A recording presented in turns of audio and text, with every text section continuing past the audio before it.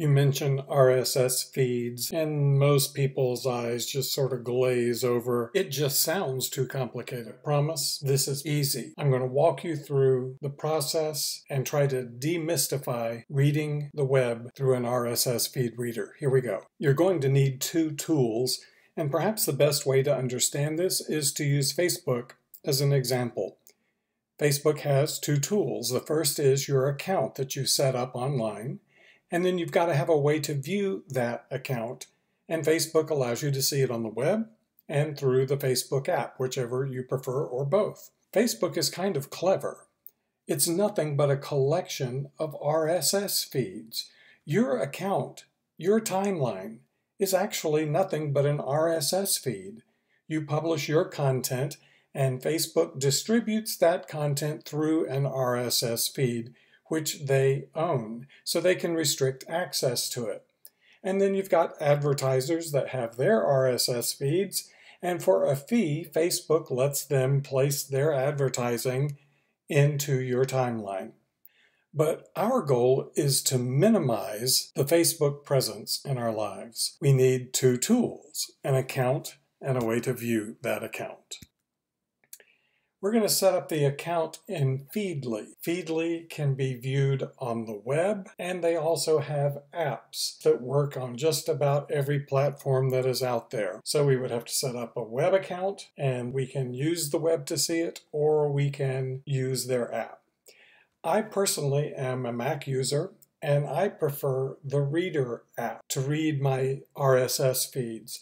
But notice it's only a way to view it. So if I use the Reader app, which is what I'm going to show you how to do, I've got to connect it to my Feedly account. So why do I prefer the Reader app to the Feedly app? Well, to me, Reader is just a little bit simpler. It's like reading the morning newspaper as opposed to reading a magazine. For me personally, that's my preference. There's nothing wrong with the Feeder app. Lots of people prefer that.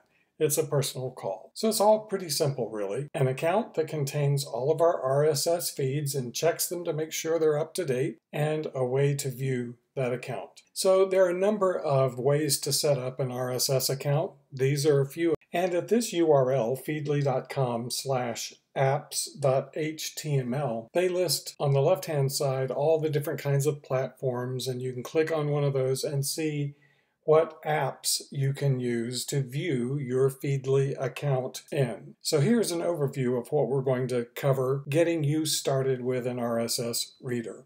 The first thing we're going to do is sign you up for a free account at feedly.com. Then we're going to download the Reader 3 app on your device, whether it's a smartphone, a tablet, or a desktop.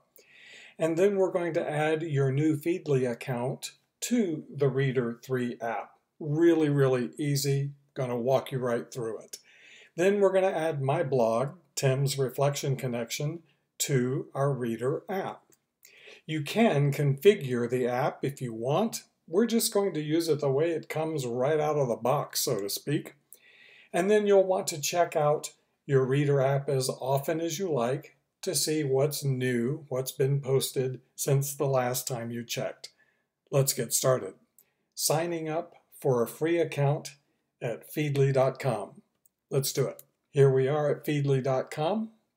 I'm going to click on Get Started for Free. And they have a pro account. Probably all you're going to need is the free version. So I'm going to continue with Feedly. We're going to set up a Feedly account. So there it is. That's as simple as it is. And frankly, we're done. I'm going to show you how easy it is to use their web version right here. It's quite easy. We're going to type in timtyson.us. This is my blog. And it's going to search the web and find my RSS feeds. It found them. Click follow. I mean, it's just that easy. And then to log out, I would go up here and log out of my account. The next step is to use the Reader 3 app, and we're going to download that now. Here I am in the App Store on the Mac.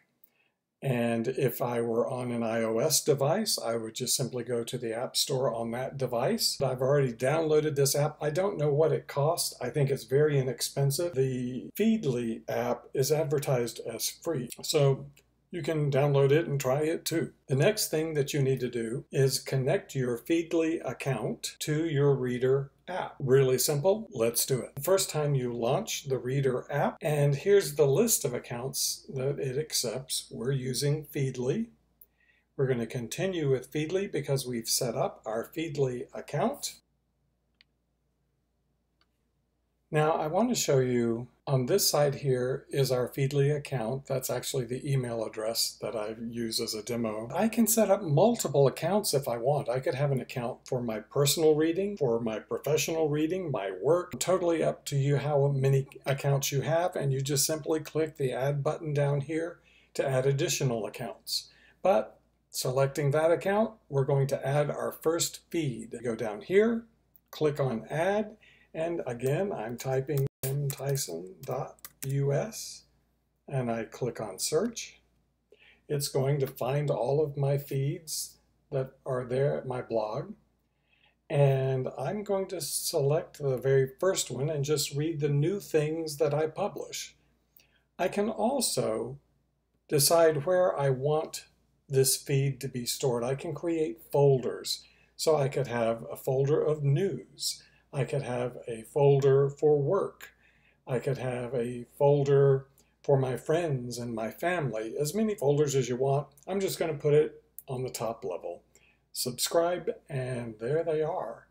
These are the posts that I have most recently published at my blog. When I select it, a brief summary of the post appears. If I start to read it and say, this sounds interesting to me, I want to read the entire thing, I can click here and it will launch a browser. Here it comes. And I can read it here. It includes all the photos. Everything is just exactly as it appears on the web. It's a long post. And here's where I can do my comments if I want to do that. I can share the article in a variety of ways. I can refresh the page. I can go forward and back just like you can in a browser. And when I'm done reading here, I can click this to close this and return to the summary. Go to my next article, or I can use my down arrow key to go to my next articles. And you'll notice that as I visit the articles, they gray out because I've read them. The count has gone down to 3 unread articles at this point.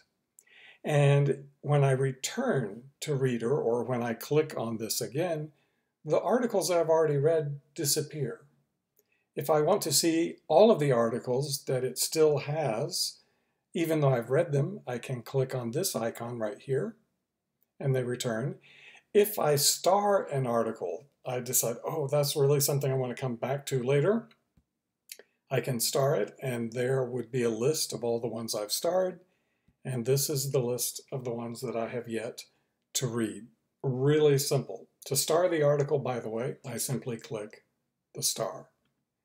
And now it'll appear as a starred article. Reader, an easy way to keep track of your RSS feeds. I mentioned that there are many ways you can configure Reader.